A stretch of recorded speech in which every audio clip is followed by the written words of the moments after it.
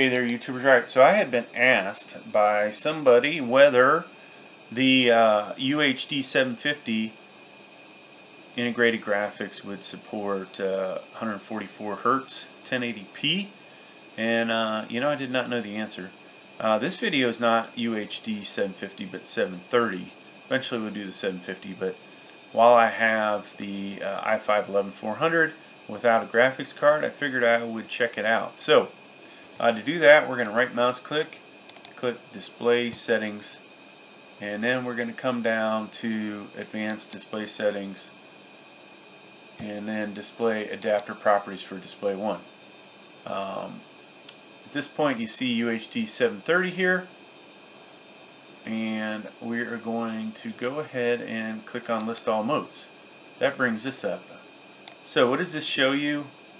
All kinds of different stuff. I guess I can't open this any bigger, but we'll have to go through it.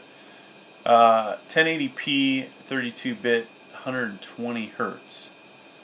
Alright, so I'm actually using a gaming monitor that will support 144.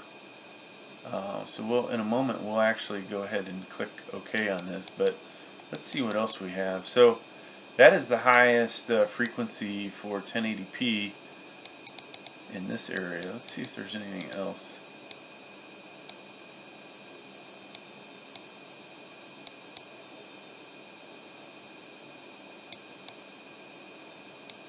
So there are no other 1080p's listed.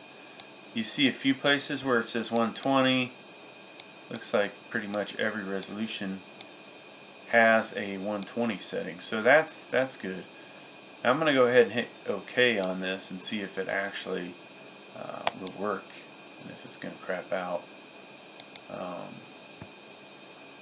it just went to a black screen, came back, keep changes. Looks like it's going to be okay.